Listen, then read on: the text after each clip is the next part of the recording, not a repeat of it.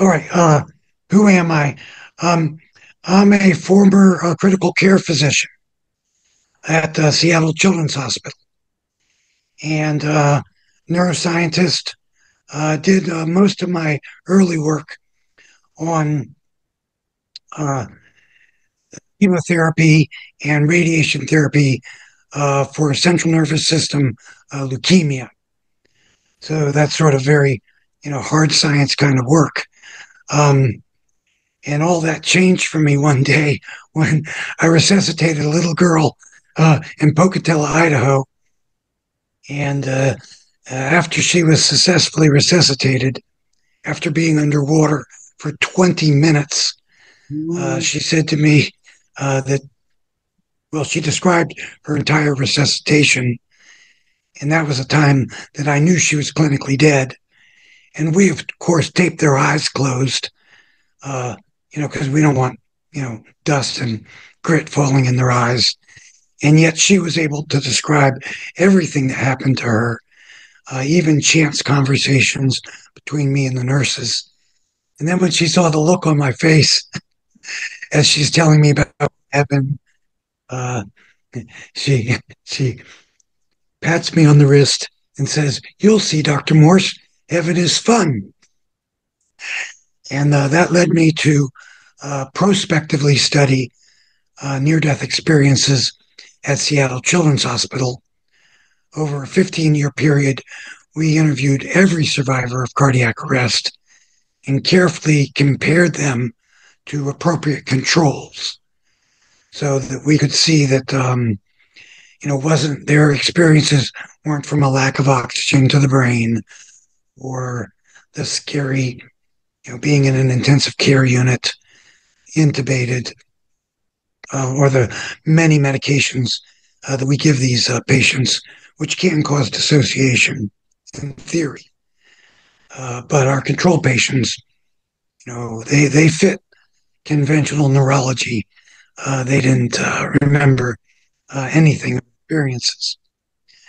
Of course, as a medical student, I did work under the great Dr. Vernon Mountcastle, and I took care of a patient of his. He removed half of the patient's brain in an effort to control intractable seizures. And it was my job to then assess, the patient's neurological function. And it's had very little deficit, even though he'd lost half of his brain in surgery. He still had his memories, still had his personality, sense of humor, walked with a slight limp. And I said to Dr. Mountcastle, I said, what gives? This isn't the way I was taught, in neurology, that how the brain. And he looked at me and he said, "What the F do those neurologists know anyway?" And I certainly learned that that was true in my studies of near-death experiences in children. And so there can't be any doubt, scientific evidence today, that the process of dying involves actually an expansion of consciousness, not the cessation of consciousness, as we're all taught in school. But typically these patients are comatose and then they actually wake up at the point of death. A little boy once then asked me about his near-death experience, and he said to me, "But was it real? Because if it was real, you have to tell all the old people." And at that point, I decided to see whether or not these experiences are real.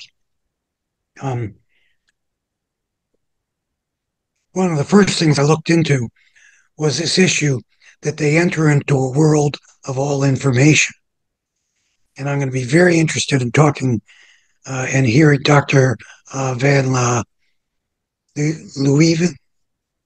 I hope I pronounced her name correctly, but Van the physicist. Yeah, thank you. Because my understanding of physics is that reality is actually an electromagnetic field which is embedded with information, and that this is an informational universe. And that's what children that visited it described. They said they knew everything. And they even described the process of losing all that knowledge when they return to their brain, implying that the brain is, a filter. So this, I think, indicates that the brain is perhaps an antenna embedded in this informational universe. And that is widely discussed in the theoretical physics literature for 30, 40 years now. So I learned to remote view because, after all, if we're capable of entering into the informational universe, then we should be able to retrieve that information. And sure enough, remote viewing is real. And that's been in the scientific literature, I think probably 40 years now. The children describe that as meeting dead relatives. One little girl said to me, we had to put a needle in her heart to resuscitate her. So that's near death by any definition. And she said that she was awake when that happened. And she said she saw her grandmother who had just passed. And she said, I was just so shocked to see her. And then she described herself as being back. And when I asked her, what does that mean? She said, I don't know. That's what I'm trying to figure out. So, this visiting dead relatives and the idea that individual consciousnesses persists got me interested in mediumship. Now, before I talk about, I applied for Bigelow Challenge to study mediumship. I think over 400 various scientific groups applied. We were one of 6 that won. But before I describe that, I just want to talk a little bit about this group that I'm so impressed with. Because one thing that really I learned is that the near-death experience world, they don't talk to the remote viewers. And the remote viewers don't want to be associated with mediumship. And just recently, the near-death experience, IONS, has sort of started to work with mediums. But for many years, we're not crazy, but those mediums, they're the crazy ones. And it's just so wonderful to see a group of people that has, obliterated those labels, because those are all irrational labels. Model, the physicist, I would love to have a conversation with them. I'm more of a neuroscientist and just a physicist, by self-education. But our model is that this is an informational universe, and we're connected through the hardwiring of our brain, specifically areas in our right temporal lobe that connect us with this universe. And if that's true, well then, a medium should be able to access the cluster of information that represents a human personality, should be able to access, any type of information. And remote viewing and medium are precisely the same. However, the other reason I'm excited about this group is science does not accept evidence alone. I know that Victor's website talks about that the evidence for the afterlife would prevail in a court of law, but not in the scientific world. In the scientific world, they need a mechanism, a theory that explains it. And I mean, you can look at the history of science.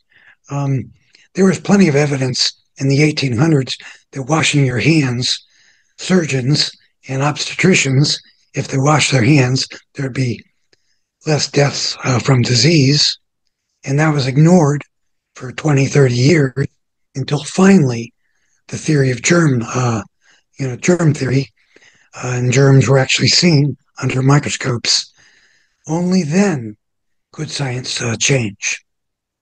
And I think that that needs to be done with the science of the afterlife. I can't wait to read that book because that needs to be done. Because the truth is that materialism is dead. There's not even a theory of matter anymore. I mean, there's not even a generally accepted definition of matter.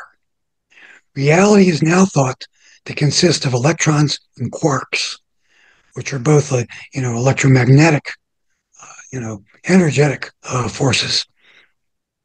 And there's no science that indicates that the brain creates consciousness. There's no science that long-term memories are in the brain. And yet that's what scientists believe simply because it's left over from the science of the 1800s. The science has to do with consciousness, and consciousness being one of the fundamental principles of the universe. One of the smartest scientists in the world, Robert Lanza, proposed that 25 years ago. But unfortunately, these same scientists don't talk to mediums, don't talk to remote viewers. And so the theory doesn't match the clinical applications in this reality. And that's got to change before any progress can be made. And that's what we attempted to do with the Bigelow study. Alrighty, so what was our study that we were funded by Robert Bigelow? I think people know he's a Las Vegas aerospace entrepreneur, billionaire, well known for his work with the Skinwalker Ranch. And I was part of that work with him. I've worked for him off and on over the last 30 years. So Mr. Bigelow had 4 questions that he wanted to ask what he calls the other side. And I think that's probably a better term to use than to say the informational universe, which, I don't think resonates as well. But I think it also illustrates one of the is that scientists are using different vocabulary than practitioners. Mediums are not speaking the same language as scientists, and the language itself then becomes a barrier between those fields finally meshing as they should. As an aside, in our study, I work with 2 Harvard neuroscientists who advised us on the planning of our study. Both of them did not want their names associated in any way with our research because they felt it would be detrimental to their career. And that's what's got to change. We just have to see that mediumship is the clinical application of other physicists who talk about consciousness as being a fundamental principle of reality. Anyway, so Mr. Bigelow had these 4 questions. And these are very common sense questions that I think everybody has about the world today. He is very influenced by the work of Allan Kardec. I'm sure most of you are aware of his work, scientist in the 1800s who developed Spiritism, and he interviewed mediums and asked them similar questions. And his method was to ask the same question of multiple mediums and see if he got the same answers. So that's what Mr. Bigelow wanted us to do. And we interviewed a total of 19 mediums. His questions were, question basically is, since the time of Allan Kardec, what's happening with humanity? Has humanity failed in its spiritual progress? And if so, does that mean that the spirit world has let down humanity? Are bad humans and bad spirits winning if we're failing in our spiritual progress?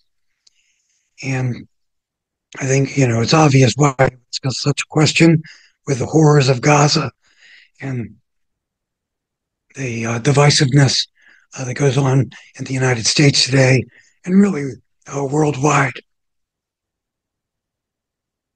We're seeing this kind of hostility and anger in the public domain. So that was his first question. I mean, I know that many people. I know Gary. We work with August Go Forth, and one of his concerns was, wait a minute, is that really the role of the spirit world? I mean, should we be actually challenging the spirit world? Hey, have you guys failed us? But that was the question, and it is a reasonable one. A lot of people have that question. Why do bad things happen to good people? Why have we done everything right, and yet still terrible things are going on? His second question was, what has the spirit world done for us? And his third question was, what has the spirit world done for us lately, since the time of Allan Kardec? And his fourth question was, are there saboteurs or earthbound spirits or bad humans sabotaging mankind's spiritual progress? So these questions may seem naive. However, I do want to tell you that one of the very first messages that we received from our mediums was that these questions were in fact inspired by the spirit world. And when you hear the answers, I think you'll see why. These are questions that ordinary people have, not spiritually, elevated people, not people that, I think, common sense kind of questions. But I really didn't think that I could ask a medium these types of questions. As stated, one of the problems I know from remote viewing is that when the information from the informational universe comes to us, it's filtered through our own brain and our own preconceptions. So let's say, for example, we're remote viewing the Eiffel Tower, and the information comes through, it's tall, people are going up and down it, it's in a big city, it's a landmark. This kind of information is coming in, and then our own brain jumps in, because we're ego bound, we want to be right. We go, aha, it's a Seattle Space Needle, I got it right. And then skeptics go, man, why does he think he can remote view? He was remote viewing the Eiffel Tower, he thought it was a Space Needle. Obviously, there's no truth to remote viewing. Remote viewers get around that problem by targets as numbers. Numbers get rid of the internal mental noise. So we coded our questions as numbers. So I didn't ask the mediums. We would ask them to contact their entity, telling them we had questions for them. And then we would just say, instead of has failed in its spiritual progress, instead we would say 897-284-325. and waited for the answer. And I have to tell you, to our great astonishment, the mediums answered the questions. And there can be no doubt that they answered the questions to the point. I'll give you an example. For the first question, has the spirit world failed humanity, and has mankind failed in its spiritual progress? I asked one of the mediums to contact one of her entities, and she contacted the voice, the all that is one. And then she said, I have questions for you, but I don't know what they are. I only know a number. And the entity said to her, don't worry, we do know the question. And it immediately said to her, you can't measure progress by success or failure. That's not the role of humanity. That you're here to learn lessons, and failure is part of that progress. So, I mean, obviously that was pertinent to the question. So we asked our 19 mediums that question. I have to tell you, I'll come back to the first question, but the second question was even more interesting to me. Mr. Bigelow asked us that we had to really, I'm just telling you, we had to hold the spirit world's feet to the fire and ask them very specifically, how did, in fact, the spirit world help humanity? I mean, I know, but come on. I mean, they're our funding agency, and this was our task, and they funded us, and that our job is to fulfill, both our own purposes, which is to understand the science of mediumship and to answer their questions. So we approached one of our mediums. This medium works for the FBI, has worked for the FBI for 27 years as a psychic. So she's obviously the real deal if they've employed her for that long.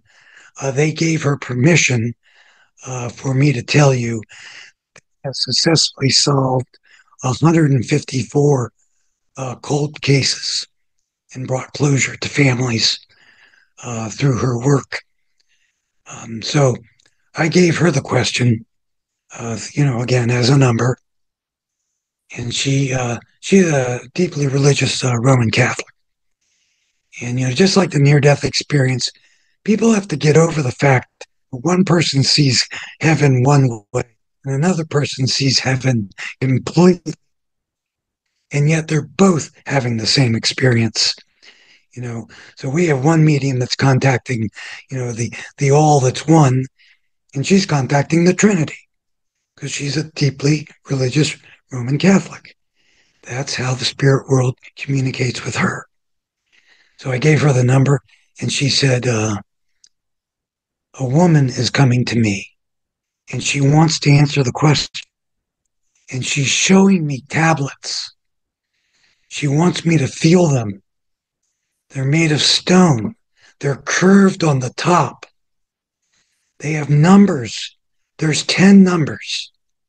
And there's writing after each number. But I can't read the writing. And that rings true to me because I know from remote viewing, interacting with the universe is a right brain skill, and the left brain is our language skill. And so by and large, remote viewers have a very difficult time with language, reading things. It's hard for them to read writing. So that, this made sense to me. But she clearly was being shown the 10 Commandments. And this clearly was the informational universe, the other stuff, rising to the challenge. We held them to the fire. We asked them for specific examples. And sure enough, they said, you ever heard of the Ten Commandments? You know, you don't think that the spirit world has tried to help humanity? Uh, well, why don't you, for the our first piece of evidence, we're going to show you the Ten Commandments. And uh, I thought very pertinent. Um, in fact, I came to believe that our entire experience with our 19 mediums was actually one uh, lengthy conversation, presenting information to humanity. Third question was, well, what have the spirit world done for us lately? Using our tech of numbers, again, gave a very robust answer to that question. For example, one of our mediums is a high school graduate in Fort Wayne, Indiana. She has no interest in chemistry, or anything like that. She works for the VA as a claims processor. When I gave her the number of that question, she drew the ring. She said, I don't understand it, but I'm being shown this diagram, and she drew it for me. The benzene ring was given to Kukulay, who was a German chemist in the late 1800s. It was given to him in a spiritual vision. No way that this medium in Fort Wayne, Indiana, knew that. And in fact, she didn't even know what the question was. So clearly this was a clean, clear communication from the spirit world saying, sure, you want an example? Well, we gave the benzene ring to Kukulay in a vision. The benzene ring led to Germany's industrial might, led directly to World War I, which the medium was then told led directly to the League of Nations, the first United Nation. And she was given a clear message that you have to stop worrying about war. You have to stop worrying about conflict. Those are all opportunities for spiritual development. The entire purpose of this segment of the answer was to say, sure, we inspired the benzene ring. We knew it would lead to Germany's industrial might. We knew it would lead to the conflict of World War I. And that was part of our spiritual provocation, I guess is a good word, our way of teaching humanity.